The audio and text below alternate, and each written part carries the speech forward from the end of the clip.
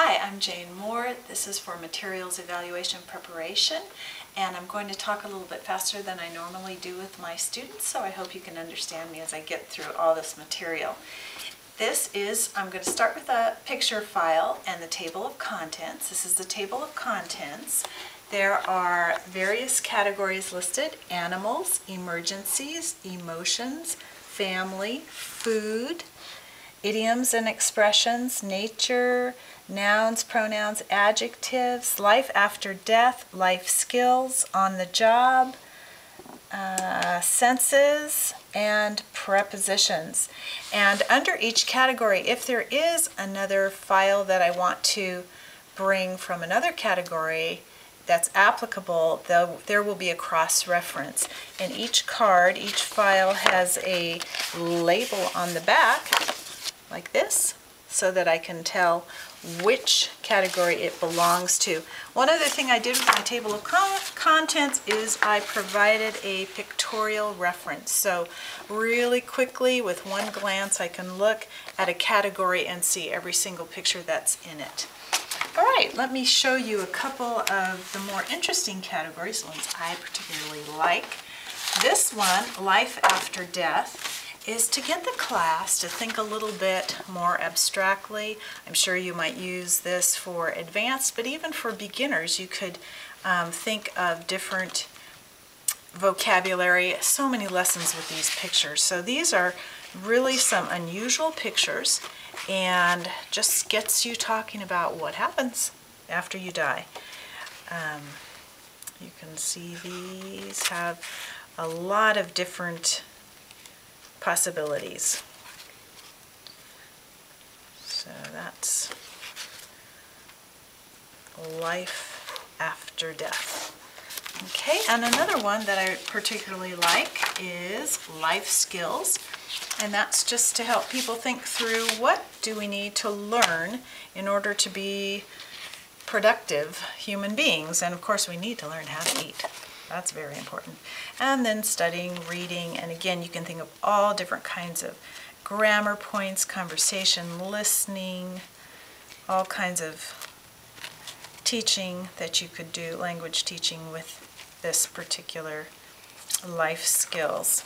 Now, you can also bring up culture points, because in the U.S., one thing we do is a lot of is garage sales. So you could talk about that with this picture, or organizational skills, a variety of different things. Learning to repair around the house. And then another culture point, depending upon where you live, what is a life skill of your particular country? And maybe you herd sheep. Maybe that's important to learn. So that kind of topic. One other one, well, two other ones I'll show you from our picture file.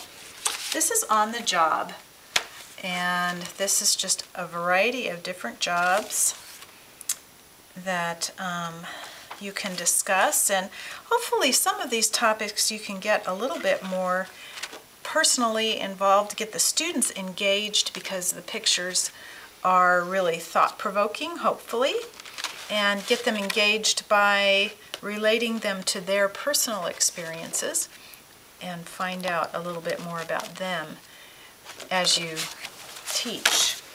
And one more for the authentic picture file, or excuse me, the magazine picture file. I'm not quite awake yet here. This is senses, so smelling, seeing, tasting, feeling, or touching.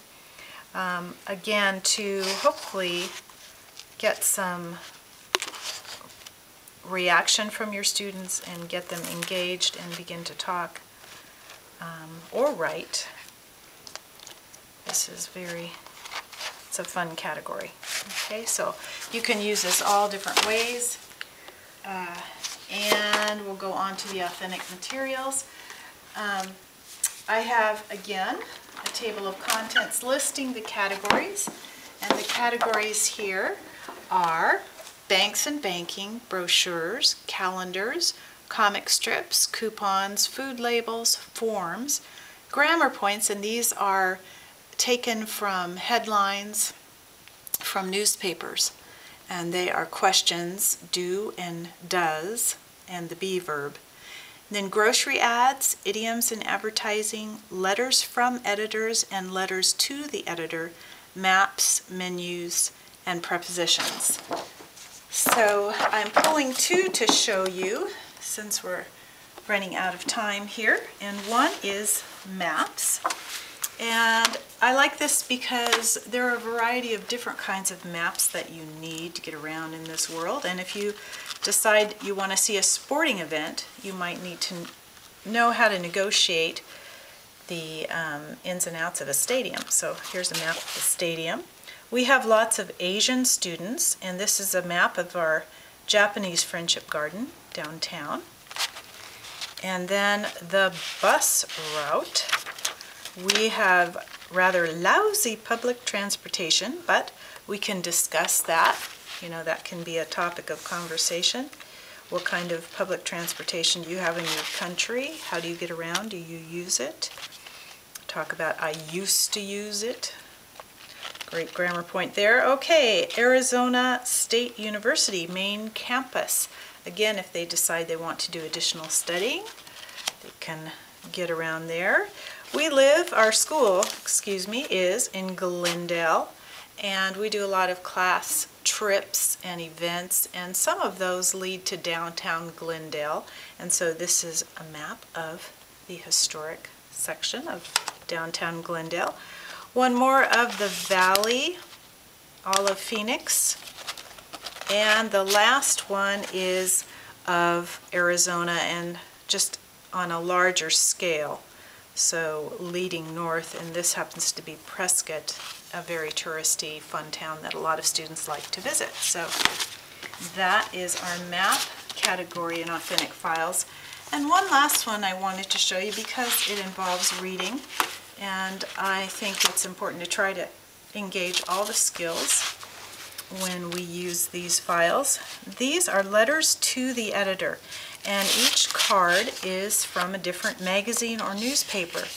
So the students, you could have them in groups, and each group could work on one letter and they could compare, or you could do it individually in terms of reading and discussion questions, teaching strategies, reading strategies.